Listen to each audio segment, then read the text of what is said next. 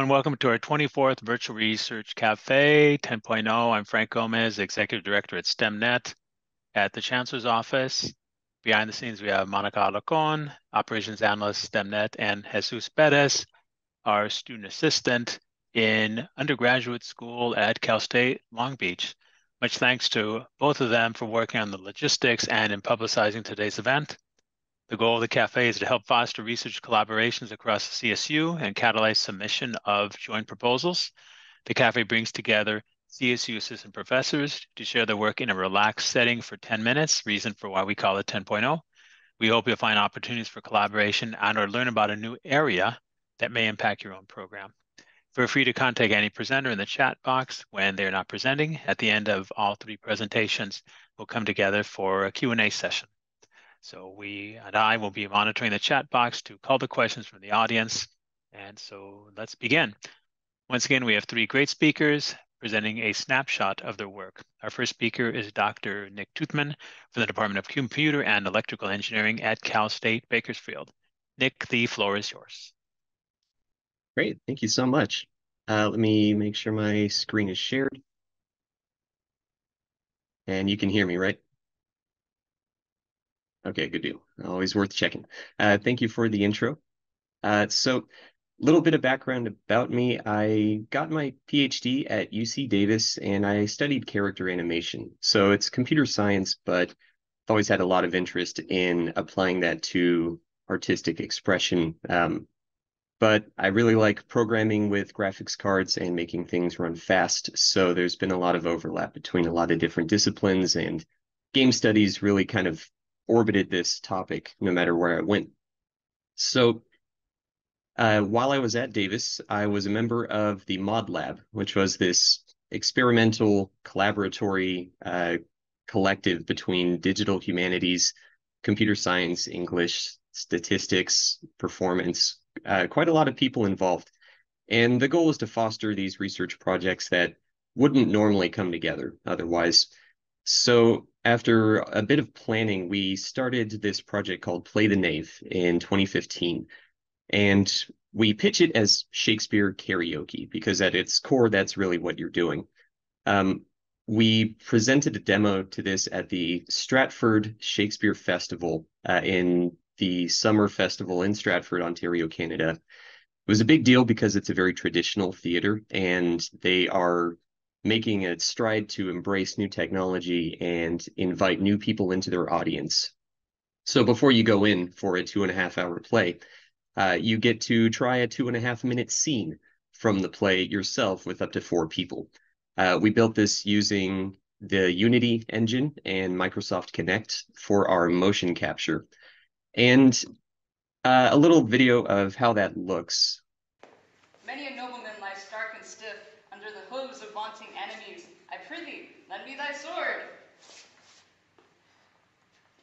So I'll speak over this just a bit. This is a 2-player scene. We do our best to feed the lines to the players and give them adequate time to perform it. All of the motion capture is coming from this Connect, and as you can see, it's very noisy. The data we get often turns into these kind of surprising and amusing glitches, but as it turns out, a lot of audience members really like it because it sort of takes some of the pressure off of performing Shakespeare, speaking words you normally wouldn't pronounce or see in everyday life, and it kind of gives you this connection with a bit of distance. So you're seeing a mirrored version of your own emotion in front of you. And because of this structure, it's got a few design concerns that we worked around, but ultimately had to make some, choices on how things would fit. But it was meant to be a collaborative research project between the Mod Lab members, intended for collaborative performances between the audience watching the performers and usually laughing or cheering or suggesting, the players themselves trying to figure out how much space they can occupy without disrupting each other's movement and disrupting the motion capture. And this has gone on for quite a bit. Since 2015, it's been used in classrooms all over the country and in other countries too.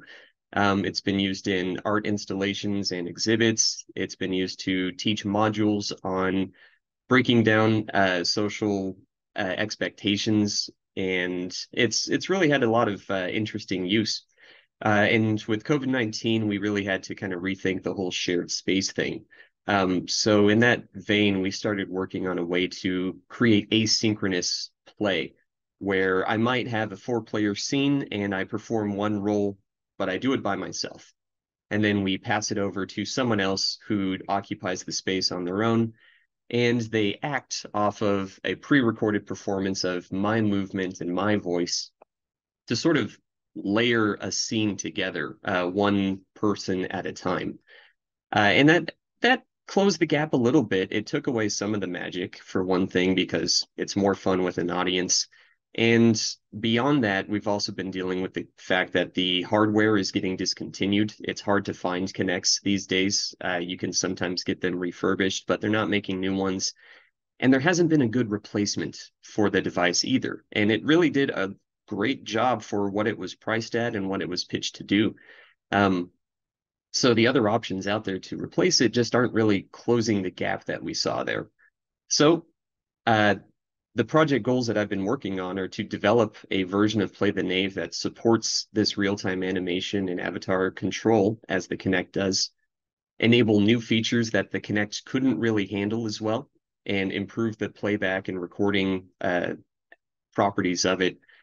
We also want to preserve the hard work of our content creators. Something like 47 people between undergrads, graduates, visiting scholars, all contributed to the 217 scenes we have in our game for Shakespeare performances. And they put a lot of time and work into making those and authoring them and fixing the times. We really want to bring that somewhere new. And wherever we bring it, we want it to have a nice, long, and happy life on that platform. So that's where we have started looking at virtual reality devices. Our primary target is the Meta Quest 2. There's actually a nice stack of them behind me on this very well made bookshelf. And it's a great device. It's a standalone Android device that does really decent head and hand motion capture, has a built-in microphone for voice capture, and with Unity compatibility, it fit the bill pretty well. But we know we don't want to focus on one device in case that also has the same problems. So we're focusing on the OpenXR standard to bring this to a lot of different places all at once. And the experience in the game is quite different between the Kinect and the VR versions. In the Kinect, you have to manage your space constantly. And in VR, the space is whatever you have available. And it's a little more flexible because of that. The Kinect's classic problem is tracking hand data. It doesn't really know if your hand is facing down or up because the depth data is so limited. It does its best. With VR, the hand tracking is usually done with controllers, and they have a much better idea of where your arm placement is going to be. You lose lower body tracking with the VR, but it's a decent price to pay. So we've been working on this. I made a very rough demo of this in 2021. And over the last year, Jennifer Kuo, my research assistant, and I have been adding features in and testing them over time. We brought this to Meaningful Play in October and won the Best AR/VR Experience award there. So we've made a lot of progress, and it looks something like this now.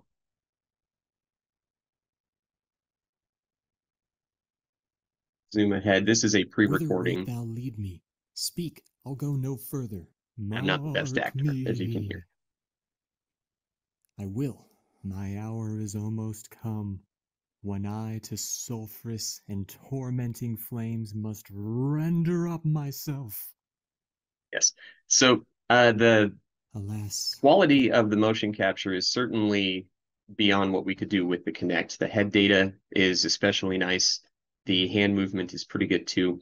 But it's not just about Shakespeare. That's what we have as our existing data set, so we're certainly going to support it. We allow, and in the old version as well, we allow people to make their own scripts. You can take scenes from a sitcom and collate them with the timings to perform it yourself.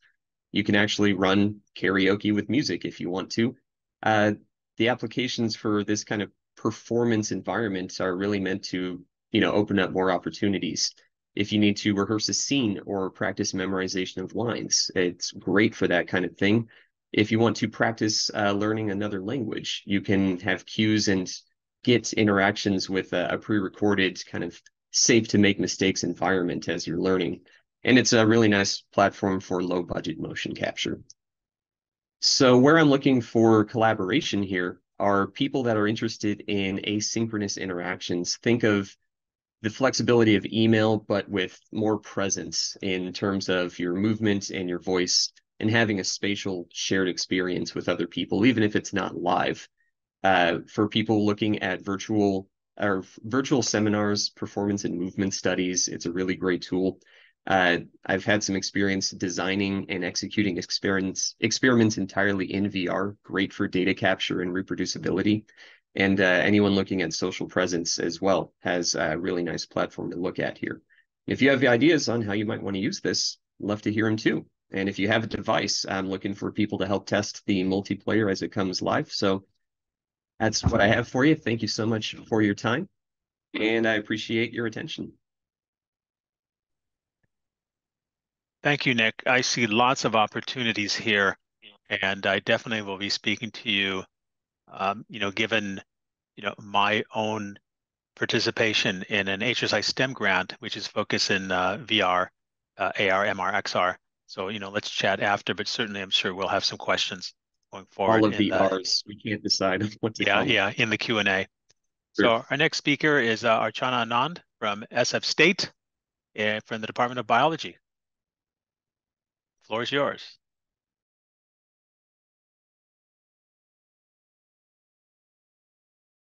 Thank you, Frank. Hi, everyone. Good morning. Before I begin, I'd like to thank STEMnet for inviting me to participate. I'm very grateful for the audience for your time. I'd also like to acknowledge all my collaborators, mentors, and funding sources. None of this work would be possible without them. Today, I'd like to take you through my journey from engineer to biologist as I looked at nutrient impacts in a very polluted marine environment, how I got sucked into wastewater-based epidemiology, and I'd like to share my vision for what I'd like to accomplish in my lab at SF State to explore synergies with some of you or many of you. In 2007, I graduated with a degree in engineering from Singapore. But I took on some jobs and I wasn't particularly satisfied intellectually. This was also when I traveled extensively and I met my fiance then and my husband now. And we decided to move to Hong Kong. This was where I took up a master's in environmental science. And I met my PhD advisor. He's the one on the floor in this picture. Dr. David Baker is a marine biologist. And when I approached him and said, I want to do a project in environmental science, he said, I'm a biologist, you're an engineer, so let's find middle ground in chemistry. And so it began. But before I give you an overview of what I did, I just wanted to give you a context. Now, just 10 rivers carry over 90% of all the marine litter into the global oceans. 8 of these rivers are in Asia. We're all talking about plastics. We've banned the use of straws. This is great. But what about sewage? Do you know where your sewage goes? Over 90% of all the world's wastewater is untreated. Now, wastewater carries nutrients such as nitrogen and phosphorus, which, when in excess, can exacerbate the way some microorganisms grow over others. They respire rapidly and deplete oxygen concentrations in the ocean, resulting in hypoxic areas or dead zones. This is not new to Hong Kong, which has a population density of over 7,000 people per square kilometer of land. Think about this in contrast with, say, Iceland, which has a population density of 3 people per square kilometer of land. But Hong Kong is unique because it still is rich in marine life. It has many more corals than you can find, hard corals, than you can find in the Caribbean. So I began the glamorous task of looking at wastewater all over Hong Kong. But the reason to do this was that the government of Hong Kong was tracking all pollutants and nutrients. They were upgrading wastewater treatment facilities, but we did not know where the pollution was coming from, the sources, and we had no idea how it was affecting life. So this was where I came in, because I brought in some quantitative skills and I was entering the field from a chemistry standpoint. And I decided to not just rely on nutrient chemistry, but I also decided to use a new toolkit, which included stable isotope analysis. Now, concentration can only tell you how much of something is present. It cannot tell you where it's coming from. Stable isotopes can only tell you where something is coming from, and they cannot tell you how much of something is present. So I decided to use both these tools together.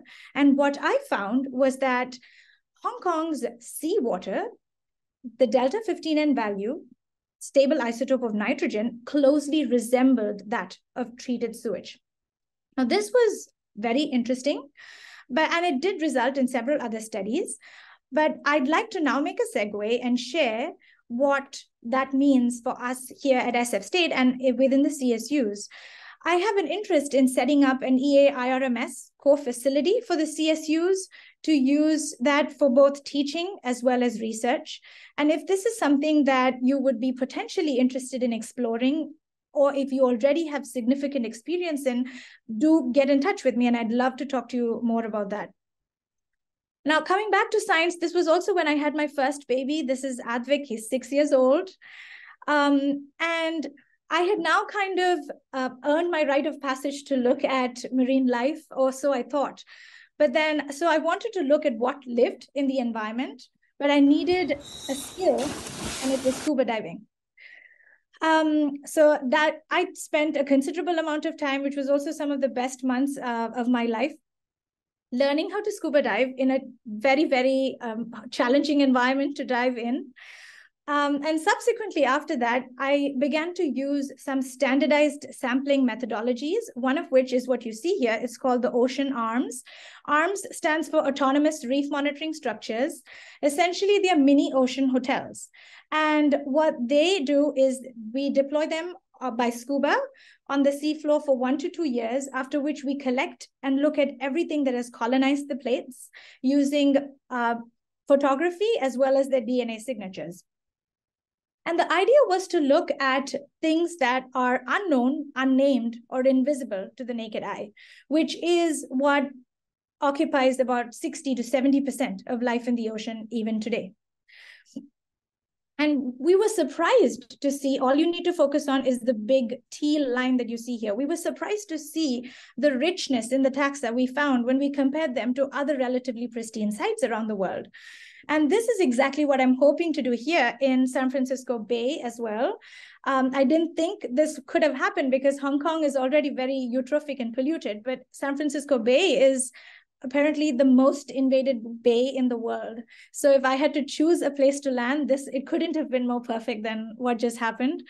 But I'd like to just highlight that this project also provided plenty of scope for community engagement. We worked with school students, middle school, high school, as well as university students. And what they did was they helped in processing the different arm plates. And this is what a plate looks like. They're very beautiful. We would help them identify the different taxa, and they would also fine sort and coarse sort to different organisms. So it was part of their curriculum as well, and it was a very interesting exercise. We also had a lot of non-native speakers walk in, and non-native English speakers walk in and talk to us about what we were finding. So it was a very good piece of community engagement. That's why I wanted to highlight that. Moving on here at SF State, I would also like to, and of course, look for synergies with others within the CSUs to look at different nutrient impacts from the source to the sink. What you see here is the Oceanside Treatment Facility, and I've been working with them they have given me permission to get some samples.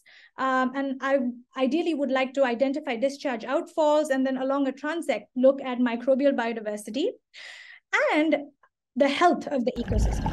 So that is what you see here in this video. What I'm doing is deploying tea bags. This is with me and my dive buddy Thane on the right. We are burying tea bags in the seafloor to look at the rate of decomposition, as well as we want to quantify how much carbon can be stored or sequestered in that site. And the tea leaves essentially serve as a perfect mechanism because they are essentially representing organic matter that we want to quantify the decomposition. And another thing that I worked on was using this simple assay called a squid pop. What it refers to is you see a dried piece of squid that is attached to a metal rod and serves as bait for fish. And the extent to which the fish consume the bait is directly correlated with the intensity of predation in that site. So these are very simple tools that were cheap. Students could use them and we could quantify important measures within an ecosystem.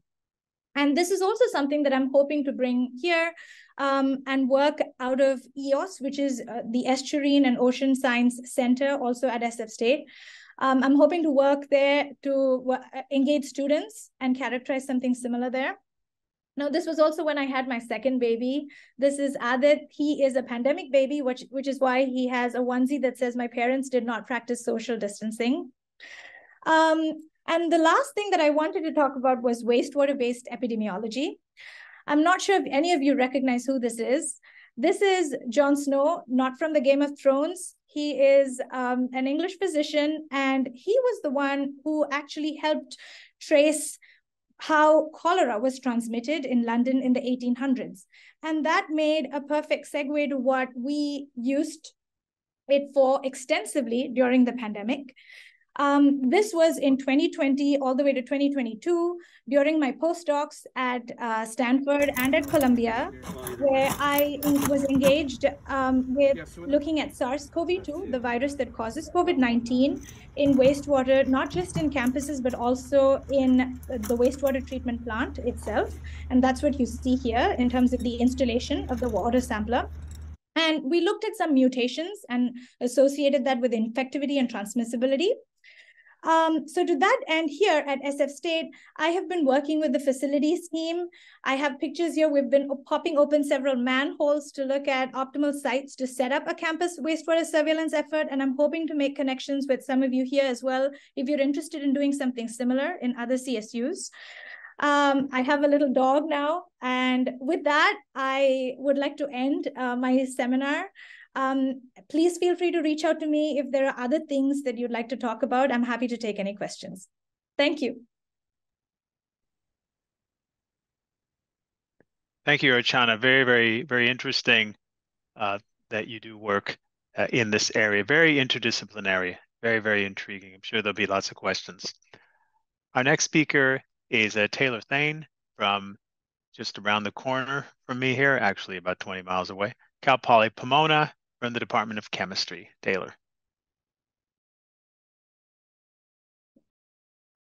Let me unmute myself. Thank you for that introduction and inviting me to speak today. So my name is Taylor Thane, and I'm going to be telling you a little bit about the work I am interested in carrying out here at Poly Pomona.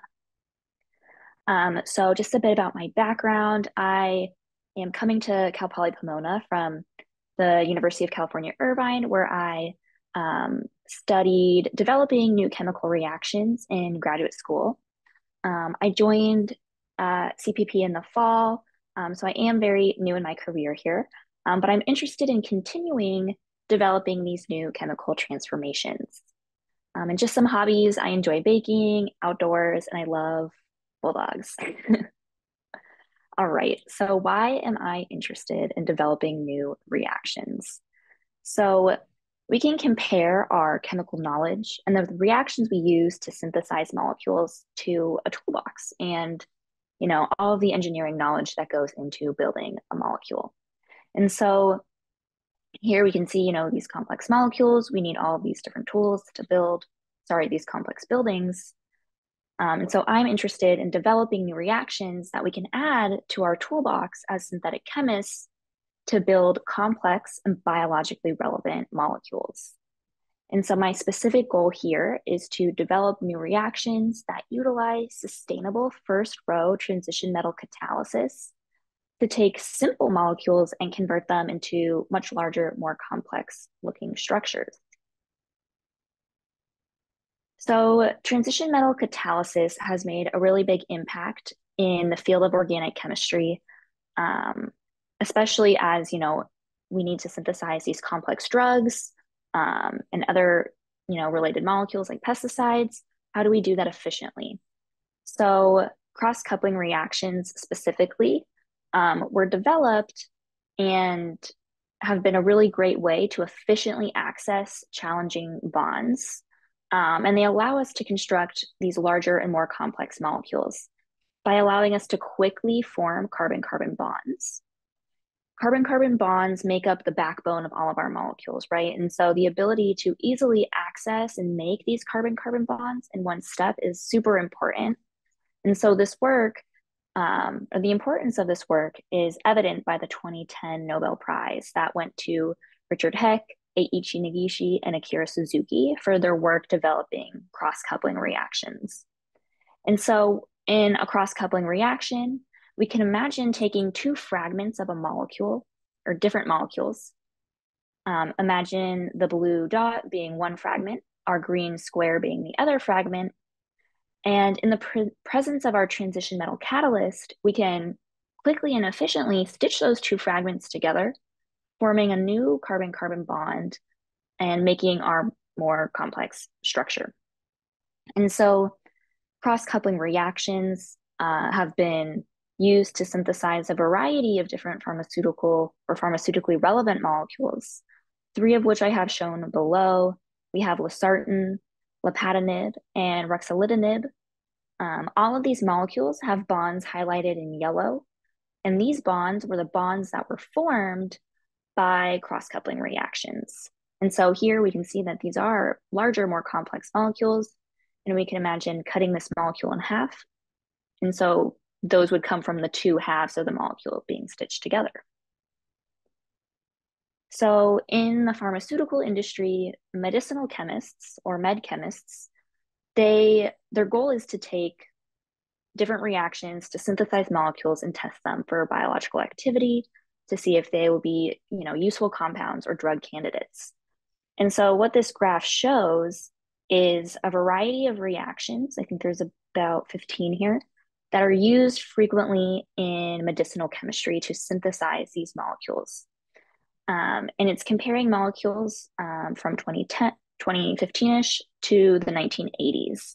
And so we can see here that the Suzuki-Miyara coupling, Sonogashira coupling, and this Buchwald-Hartwig coupling, while these reactions were not widely used in the 1980s because they weren't very well known, now are in this top set of reactions that are used for synthesizing more complex molecules in medchem and pharma. And so I'm interested in developing nickel catalysis. Palladium catalysis and palladium metal has been really well known and is really well understood for these cross-coupling reactions. And so here you can see I'm comparing nickel to a screwdriver, palladium to a hammer, which I'll talk a little bit more about in a minute. But I'm more interested in developing nickel catalysis for a variety of reasons. The most apparent reason would be that nickel is more abundant than palladium. Nickel, because it's more abundant, is less expensive, of course, but also it has a smaller carbon footprint associated with the mining of the metal. So using metals like nickel, copper, and iron are becoming increasingly important. Nickel in particular, though, when compared to palladium, has a broader range of reactivity, which means nickel can do more reactions in more different ways than, say, palladium traditionally can. And so what that allows us to do now is that allows us to engage bonds like carbon-oxygen bonds and carbon-nitrogen bonds that metals like palladium that are traditionally used have a challenging or harder time engaging or reacting with. And so here I kind of come back to this analogy where, our metal catalysts are our tools that we want to develop for these reactions. But we really want to understand how these reactions work. So we really understand the mechanisms behind how palladium catalyzed reactions occur. And so here I'm comparing it to a hammer, where with a hammer, we're just using force to get that piece or that nail into a piece of wood. Where nickel, the reactivity is a bit more complicated and it's less well understood. And so I compare this to a screwdriver, where the mechanism of action for screwing a screw into a piece of wood is a little bit more complicated than, say, a hammer. And so we need to do experiments to better understand how nickel catalysis works so that we can more efficiently develop new and more innovative reactions. And so this is one potential area where I can work with collaborators that do computational calculations to help study the transition states and the mechanisms behind how nickel catalysis works. So with that, I'm going to change gears a little bit. So I've talked about, I want to develop new reactions using nickel catalysis, but I'm specifically interested in applying nickel catalysis to oxytanes and using oxytanes as coupling partners. So I have, a picture of an oxytane, just a very simple oxytane up here. Oxytanes are four-membered rings that contain an oxygen atom. And because they're small four-membered rings, there's a lot of strain associated with them. And so these oxytanes want to undergo ring opening reactions, which makes them reactive intermediates and potentially interesting coupling partners for nickel-catalyzed reaction development. But oxytanes are actually also found in a variety of different medicinal agents and pharmaceutically relevant compounds. Here we can see this very simple, yet still highly substituted oxetane, oxetin. And then we have lanraplenib and oxytocin A, which again, we have a more simple monosubstituted oxetane. And then here we have a more complex looking oxetane structure here. So while these are interesting intermediates, they also have interesting biological activity associated with them. And so we can kind of synthesize these via a variety of mechanisms, but for a simple molecule that we're trying to access in the middle, if we think back to what we can make them from in these structures here, these actually are more complicated looking than in the center. But Paterno-Bucchi developed a reaction where we can just stitch these two double bonds together, forming a bond between these carbon atoms and this carbon oxygen atom. Now, this reaction is really cool and was developed in the 1950s because it stitches these two double bonds together to make this highly substituted oxetane, but it does this in one step using sunlight. And so this reaction really kind of inspires me to develop new transformations that utilize oxytanes as intermediates, because oxytanes are made from simple and widely available starting materials, and they rapidly install molecular complexity. Unfortunately, there are some safety concerns associated with working with these reactions that utilize UV light on scale. So there's also room for development in developing new reactions that target these oxytanes as well. So my goal is to develop new nickel-catalyzed cross-coupling reactions that essentially convert simple starting materials into more complex molecules. I've really focused on talking about the oxytanes as intermediates that I'm looking forward to using in these new nickel-catalyzed cross-coupling reactions. And again, I'd like to study these mechanisms of how these reactions work as we develop them in more detail. And so there's a variety of potential for collaboration on this work. As we access new potentially biologically active oxytane scaffolds, we will need someone to test the potency of these molecules. And we will also need to perform or have someone that understands and is an expert in DFT calculations or other computational calculations to investigate these mechanisms. And if you need someone to synthesize a molecule, I can do that. So with that, I'd be happy to, answer any questions. Thank you.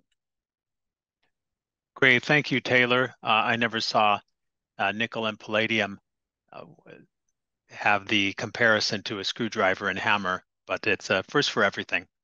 So I'd like to open it up now to our audience. If they have any questions, you can just speak up. We're small enough. You can ask anything to our speakers, as well as speakers can also engage with other speakers too. So we'll open it up and you can either raise your hand or just show your face or however you want to do it. So the floor is everyone's now.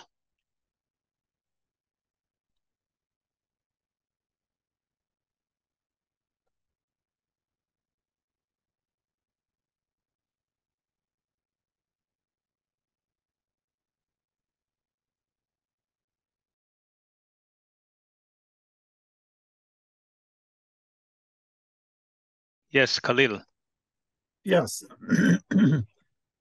Thank you so much for hosting this. This is a great network to be connected with other CSU in Southern California here. And we are all open to collaboration, and I will have my faculty members also reach out to some of those speakers of research interest.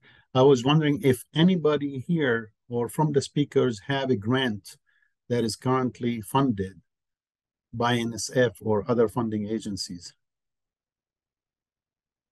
Not yet? Okay. Reach out to me or to Frank and we can collaborate. We do have great resources with NSF as well as the NSF Engineering Directorate. If it's close enough to biotechnology, bioinformatics, bioengineering, all these fields are very much related to what we have at the School of Computer Science and Engineering at CSU USB. So reach out to me if you wish. Reach out to my faculty as well. I do have a few of them who are engaged with hospitals in LA as well as with Cal State Los Angeles and other also institutions. I did work actually with Cal Poly Pomona a few years ago. Truly, thank you so much for reaching out. But anytime, hey, drop me an email and we'll see how we can work things out. Of course, Frank has been great in facilitating this connection. And I hope more faculty members also will join next time we meet at this cafe. Thank you. Thank you. Thanks, Khalil. Thank you. Thank you. Thank you. I did have a question for Dr. Anand. When you do dives for your work, you said you learned how to scuba. Are you able to kind of do everything you need down to like the 60-foot depth for like open water certification, or have you had to do any specialty training? Or scuba is highly specialized, but I guess there's like, the 100 feet depth and, night diving and things like that. Have you been developing more in that area? Thank you for asking that question. I really enjoyed your talk, by the way. I had to do advanced open water rescue and scientific diving. That's really cool. And I had to do all those certifications to make sure that I could do the work that I had to do. But I did not, the work that I'm doing is not very deep. So most of it is within 10 meters. Okay. In fact, in Hong Kong, it's actually even shallow, 5 to 8 feet, but the visibility is really bad. So you would hardly be able to see your hand. And, we would have to do work with a hammer and a chisel or something and get scraps of coral that we could use as samples. So yeah, thank you. The shallow dives are nice because you can stay down for longer and you don't have as much normalizing to go back up. So that's nice. Exactly. Yeah. Yeah.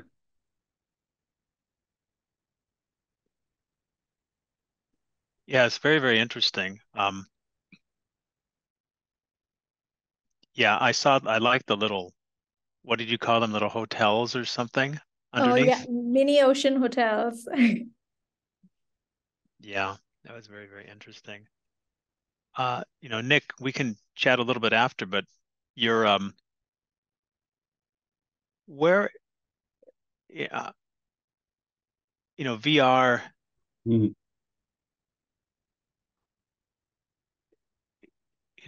I know the people I work with, use Oculus Rift Sure. as, their source of VR equipment. Mhm. Um, so where do you think, and I know what your sphere is right now because you gave some really nice little movies there. Where do Mhm. you think, I'm always interested in the research questions. Yeah, What is it that you're trying, people are not going to give you money because, the technology looks really neat. right, And this right. goes with anybody, but Mhm. what are you trying to solve? What areas do you think have yet to be touched by Mhm. VR that you think what you're doing might fit into them?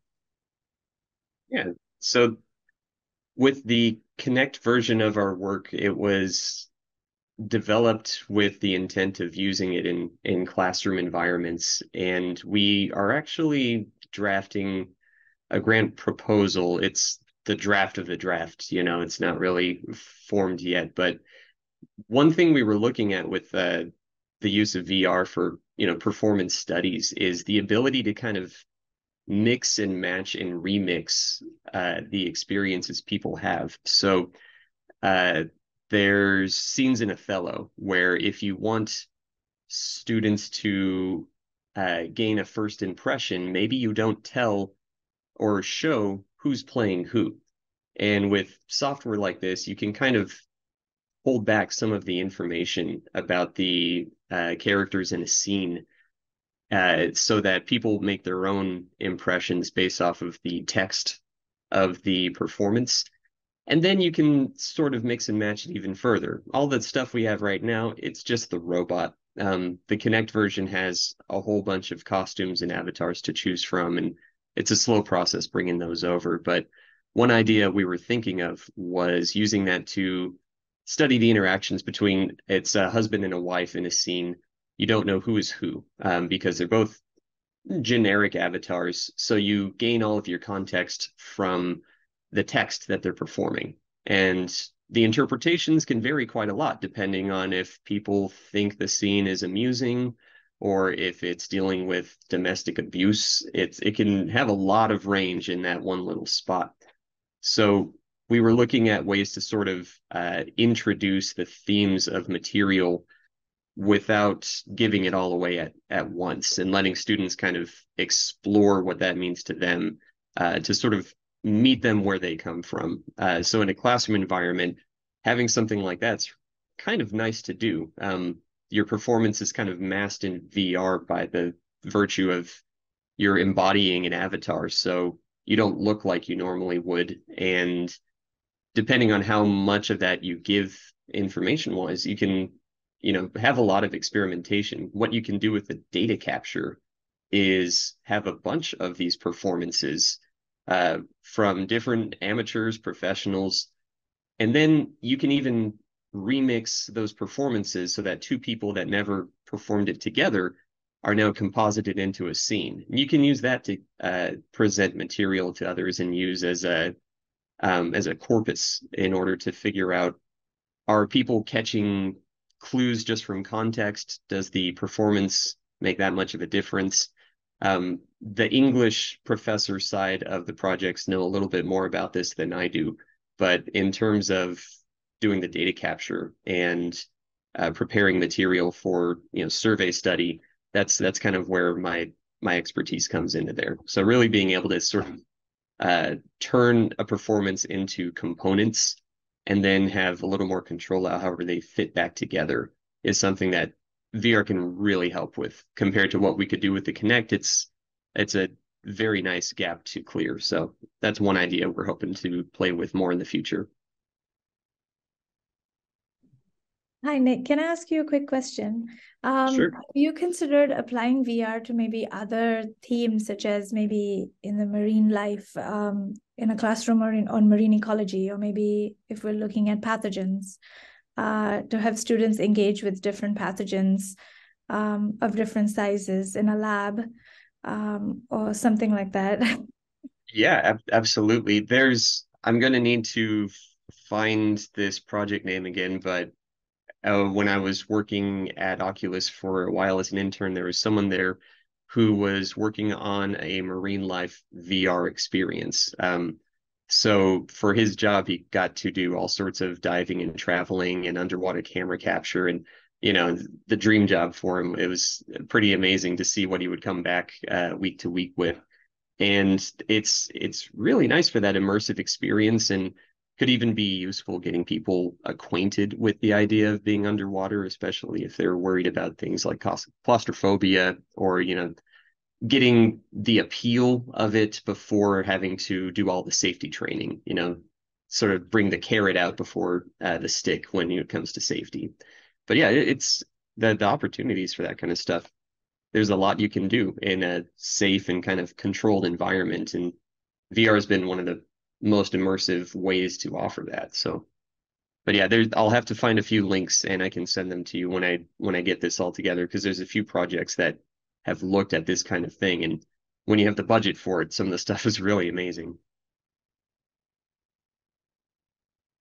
And Dr. Thane, I think I've also seen projects that utilize molecular structure studies in virtual reality too, kind of in the same way that like protein folding is such a complicated 3D problem that having a desktop 2D view of it's hard to really appreciate just how difficult that is to solve. So the gamification of like protein folding, making a difficult problem into something that gamers want to figure out, has done a lot for biology, and I think in the chemistry world there could be some really neat ways to use that as well. It's I don't actually know if you've a good go ahead, idea sorry. because I've been trying to figure out a way to like we have multimedia like creators. Mhm. I'm like, I wonder if there's a way we could like teach students how to do some very basic concepts in chemistry that are very hard to grasp. Like the movement of electrons is something Mhm. that we try to teach students, but it's like so, I don't want to say like hand wavy, but we teach it in a way where they think about it backwards and not forwards. Right. So this seems like an interesting, way to possibly maybe get them to interact in a more friendly way with that Yeah. kind of content.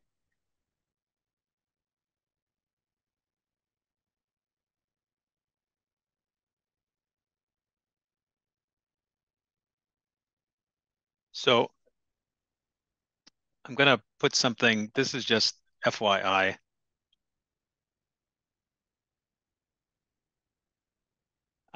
Only recently, some of you may have heard of this, the Heilemeyer Catechism. Pretty much it's somebody from DARPA who years ago, who's no longer with us. Um, we don't always need to find a way to,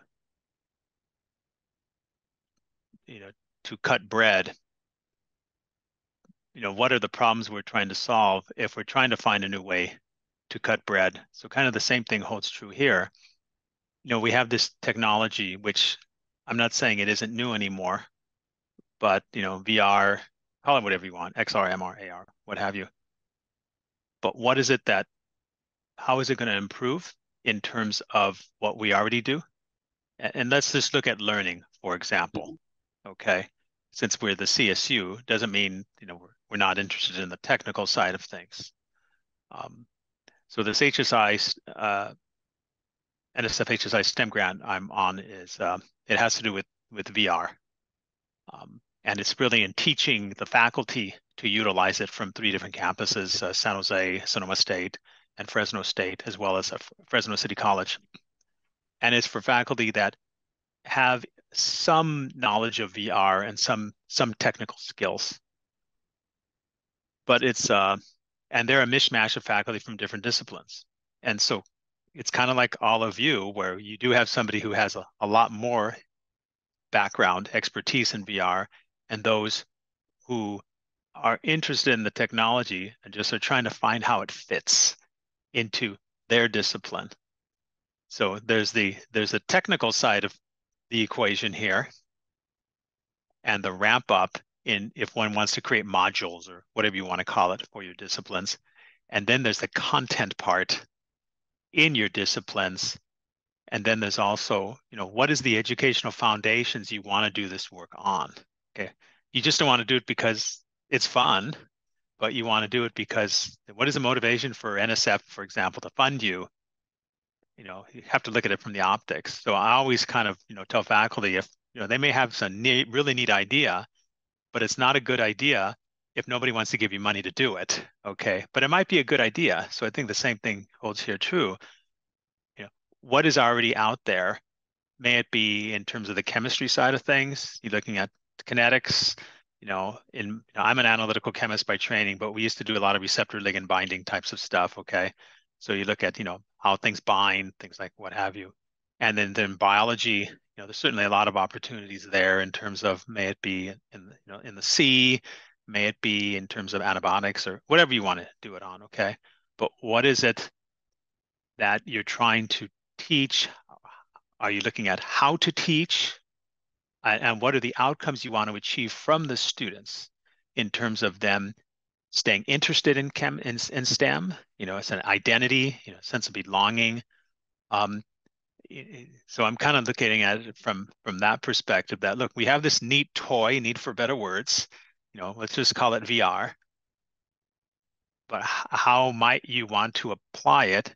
Because I think there's a lot of opportunities in it. Just have to find ways to craft this new technology. And, there's people that do have the expertise in the technology. And then there are those who have the expertise in the content part of it.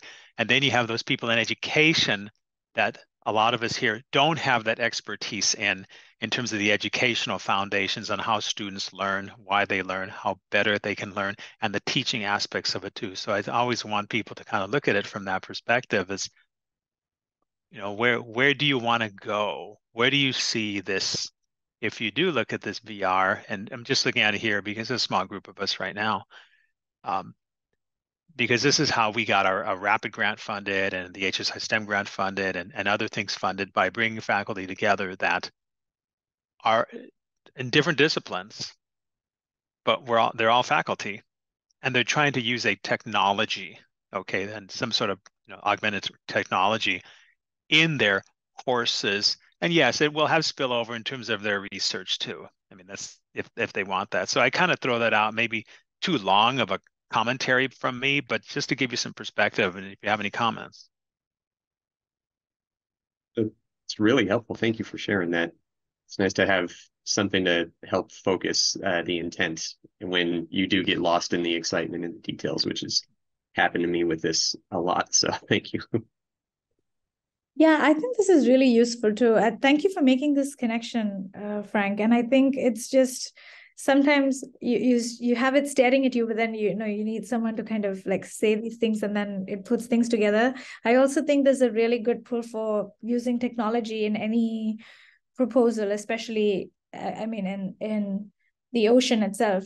Even if there's like a microbiology component to it, if there's technology that is integrated with that, it's a big sell as well. So even personally for me, like I would really be excited to connect with you, Nick, after this call to see if there's something that could be done perhaps sooner rather than later, or even as a long-term vision to see how there could be small components that could be integrated into like mesocosm experiments or something that will be a potential avenue for student projects.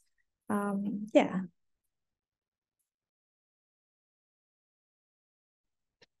So with that being said, I know we're a small group right now. It's been great for everyone to participate today. Really very interesting talks. I really enjoyed the videos. We don't see that often, and really from everybody in our virtual cafes, and the fact that everybody had had aspects of that, nice pictures, what have you. It really adds to it because, you know, we're visual people. Okay. And it's one thing to just have text when you're giving a talk. You know, we don't want to do that. We actually like to see some movement and even the sound in the background. So, you know, it was just a slice of your work. I really appreciate that. And you know, if there's any opportunities for collaboration going forward, you know, by all means, you can always, you know, reach out to me because we have connectors all across the CSU system. We've probably been on about 40 proposals over the past 3 years, and about half of them have been funded. NSF, Department of Education, Department of Defense, California Learning Lab, and we also have industry money too. So, you know, if you're interested in pursuing anything like that, by all means, you know, reach out to me, okay? So with that being said, enjoy your weekend, and we hope to hear from you, okay? Take care, everyone.